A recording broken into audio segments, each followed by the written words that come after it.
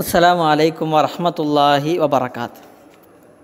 അൽഹംദുലില്ലാ അല്ലദീ ഹദാനാ ലിഹാദാ വമാ കുന്നാ ലിനഹ്തദിയ ലൗലാ അൻ ഹദാനല്ലാഹ്. റബ്ബി ശ്റഹ് ലി സദ്രി വയസ്സിർ ലി അംരി വഹ്ലുൽ ഉഖ്ദതം മിൻ ലിസാനി യഫ്ഖഹു ഖൗലി. സ്നേഹം നിറഞ്ഞ പ്രിയപ്പെട്ട സഹോദരി സഹോദരന്മാരെ, അല്ലാഹു സുബ്ഹാനഹു തആലയെ ജീവിതത്തിൻ്റെ എല്ലാ മേഖലയിലും സൂക്ഷിച്ചുകൊണ്ട് ജീവിക്കണമേ എന്ന് ആദ്യമായി എന്നോടും തുടർന്ന് നിങ്ങൾ ഓരോരുത്തരോടും ഉണർത്തുകയാണ്, വസിയത്ത് ചെയ്യുകയാണ്. റബ്ബ് സുബ്ഹാനഹു തആല എനിക്കും നിങ്ങൾക്കും അതിന് തൗഫീക്ക് നൽകി അനുഗ്രഹിക്കുമാറാകട്ടെ. ഇമാമുകൾ അറിയുക എന്ന വിഷയത്തിൽ അൽഹംദുലില്ലാ 4 ഇമാമുകളുടെ ചരിത്രം ഇതിനു മുമ്പ് മനസ്സിലാക്കിയിട്ടുണ്ട്.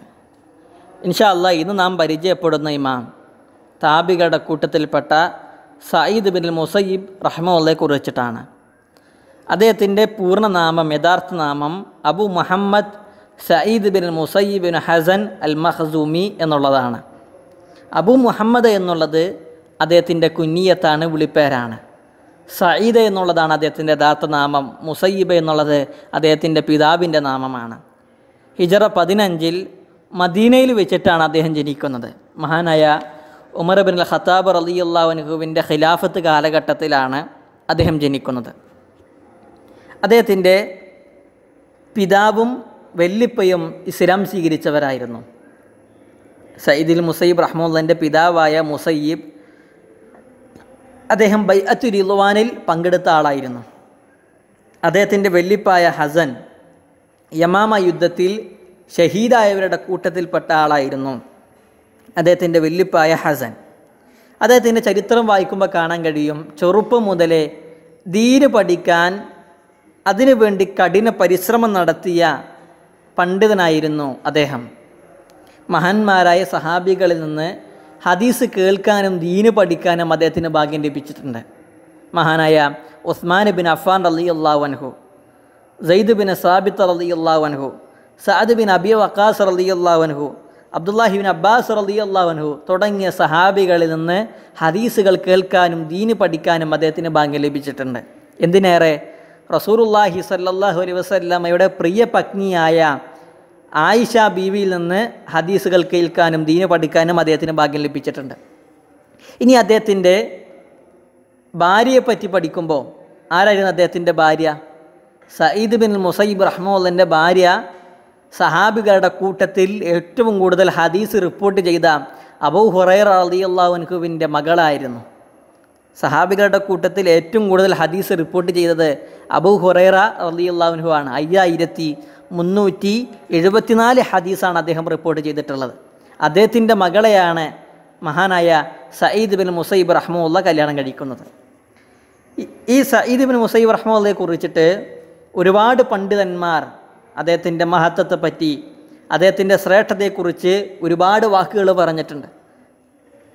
അതിൽ പ്രധാനികളായിരുന്നു മഹാനായ ഇബ്നു ഉമർ റളിയല്ലാഹു അൻഹു. ഇബ്നു ഉമർ റളിയല്ലാഹു അൻഹു പറയാണ്, അദ്ദേഹത്തിന് വല്ല ഇഷ്കാലുണ്ടാകുമ്പോൾ, വല്ല വിഷയത്തിലും അദ്ദേഹത്തിന് സംശയം ഉണ്ടാകുമ്പോൾ അദ്ദേഹം പറയുന്നൊരു വാക്കാണ്, സലു സഈദ് ബിൻ മുസയ്യിബ് ഫഇന്നഹു ഖദ് ജാലിസു സാലിഹീൻ.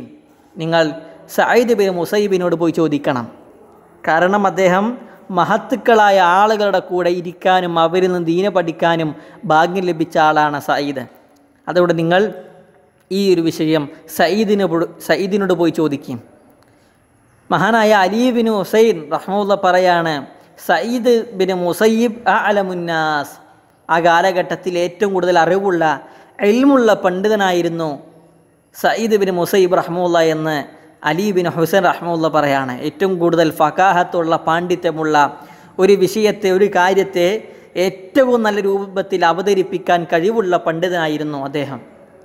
അദ്ദേഹം ഒരുപാട് ഹദീസുകൾ കേൾക്കാനും പഠിക്കാനും അത് റിപ്പോർട്ട് ചെയ്യാനും മഹാനായ പണ്ഡിതന് ഭാഗ്യം ലഭിച്ചിട്ടുണ്ട്.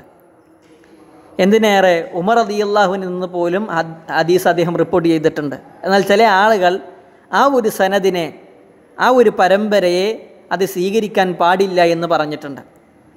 എന്നാൽ അഹ്മദ് ബിൻ ഹംബൽ റഹ്മത്തുള്ളാഹി പോലെയുള്ള ആളുകൾ പറയാണ്, ഉമർ റളിയല്ലാഹുവിൽ നിന്ന് സഈദ് ബിൻ മുസയ്യിബ് ഉദ്ധരിക്കുന്ന പരമ്പര നിങ്ങൾ സ്വീകരിക്കുന്നില്ലെങ്കിൽ, ആ ഒരു സനദ് നിങ്ങൾ സ്വീകരിക്കുന്നില്ലെങ്കിൽ പിന്നെ ഏത് സനദാണ് നിങ്ങൾ സ്വീകരിക്കുക എന്ന് അഹ്മദ് ബിൻ ഹംബൽ റഹ്മത്തുള്ളാഹി പോലുള്ള പണ്ഡിതന്മാർ പറയുന്നുണ്ട്.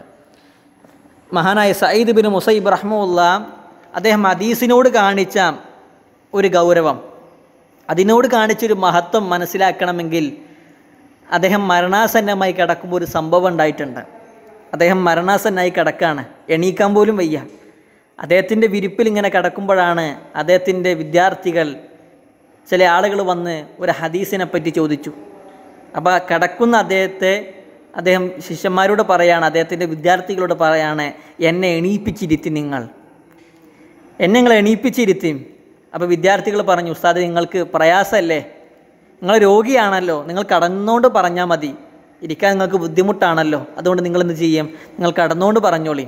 അപ്പോൾ അദ്ദേഹം പറഞ്ഞ വാക്കാണ്, റസൂലുള്ളാഹി സ്വല്ലല്ലാഹു അലൈഹി വസല്ലമയുടെ ഹദീസ് കടന്നുകൊണ്ട് പറയാൻ എനിക്കെന്ത് യോഗ്യതയാണുള്ളത്, ആ ഒരു സംഭവത്തെ ഞാൻ വെറുക്കുന്നു എന്ന് പറഞ്ഞ് രോഗിയായ മരണാസന്നമായി കിടന്ന അദ്ദേഹത്തെ എണീപ്പിച്ചിരുത്തി ആ ഹദീസ് അവർക്ക് പറഞ്ഞു കൊടുത്തിട്ടുണ്ട്. ഹദീസിനോട് അദ്ദേഹം കാണിച്ച ഒരു മഹത്വവും ഗൗരവമായിരുന്നു ഈ ചരിത്രം നമുക്ക് ഓർമ്മപ്പെടുത്തി തരുന്നത്. അതേപോലെ തന്നെ ഇബാദത്തുകളിൽ, ആരാധനകളിൽ അദ്ദേഹം കാണിച്ച കണിശത അദ്ദേഹം പറയുന്നുണ്ട്, മാ അദിന മുഅദ്ദിനുൻ മുൻദു 20 സന ഇല്ലാ വഅന ഫിൽ മസ്ജിദ്. മാ അദിന മുഅദ്ദിനുൻ മുൻദു 20 സന, മുഅദ്ദിന് ബാങ്ക് കൊടുത്തിട്ടില്ല, 20 കൊല്ലം മുഅദ്ദിന് ബാങ്ക് കൊടുത്തിട്ടില്ല. ഇല്ലാ വഅന ഫിൽ മസ്ജിദ്, ഞാൻ പള്ളിയിലെത്തിയിട്ടല്ലാതെ മുഅദ്ദിന് 20 കൊല്ലം ബാങ്ക് കൊടുത്തിട്ടില്ല. എന്താ അതിന് ഉദ്ദേശിക്കണത്? അഥവാ അദ്ദേഹം പള്ളിയിലെത്തിയിട്ടാണ് മുഅദ്ദിന് ബാങ്ക് കൊടുക്കാറുള്ളത്. അപ്പോൾ ബാങ്ക് കൊടുക്കുന്നതിൻ്റെ മുമ്പ് അദ്ദേഹം എത്തും, സമയത്തല്ല, അല്ല ഇഖാമത്തിൻ്റെ സമയത്തല്ല, ജമാഅത്ത് തുടങ്ങുന്ന സമയത്തല്ല, ബാങ്ക് കൊടുക്കുന്നതിന് മുമ്പ്. നമ്മൾ ഓരോരുത്തരും ആലോചിക്കുക, ഒരു ദിവസം 5 വഖത്ത് നമസ്കാരത്തെ നമുക്ക് ഒരു സമയത്തും ഒരു വഖത്തിനെങ്കിലും നേരത്തെ എത്താൻ കഴിയാറുണ്ടോ ബാങ്കിൻ്റെ മുമ്പ്? അദ്ദേഹം പറയാണ്, മാ അദിന മുഅദ്ദിനുൻ മുൻദു 20 സന ഇല്ലാ വഅന ഫിൽ മസ്ജിദ്. മുഅദ്ദിന് 20 കൊല്ലം ബാങ്ക് കൊടുത്തിട്ടില്ല, ഞാൻ പള്ളിയിലെത്തിയിട്ടല്ലാതെ. ഒരു കൊല്ലം എന്ന് പറഞ്ഞാൽ 365 ദിവസം, 20 കൊല്ലം എന്ന് പറഞ്ഞാൽ 7300 ദിവസം.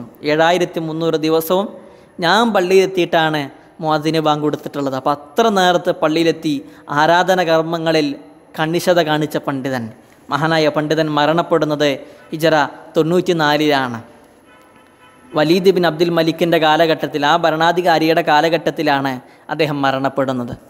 അപ്പോൾ ഇത്തരം പണ്ഡിതന്മാരുടെ ജീവചരിത്രം വായിക്കുമ്പോൾ അല്ലെങ്കിൽ കേൾക്കുമ്പോൾ കേവലം ഒരു കഥ കേട്ടുപോകുക എന്നതിലപ്പുറമായിട്ട് നമ്മുടെ ജീവിതവും അവരുടെ ജീവിതവുമായി തട്ടിച്ച് നോക്കുക, പ്രവർത്തനങ്ങൾ അധികരിപ്പിക്കുക. അല്ലാഹു സുബ്ഹാനഹു തആല എനിക്കും നിങ്ങൾക്കും തൗഫീഖ് നൽകി അനുഗ്രഹിക്കുമാറാകട്ടെ. അസ്സലാമു അലൈക്കും വറഹ്മത്തുള്ളാഹി വബറകാതുഹു.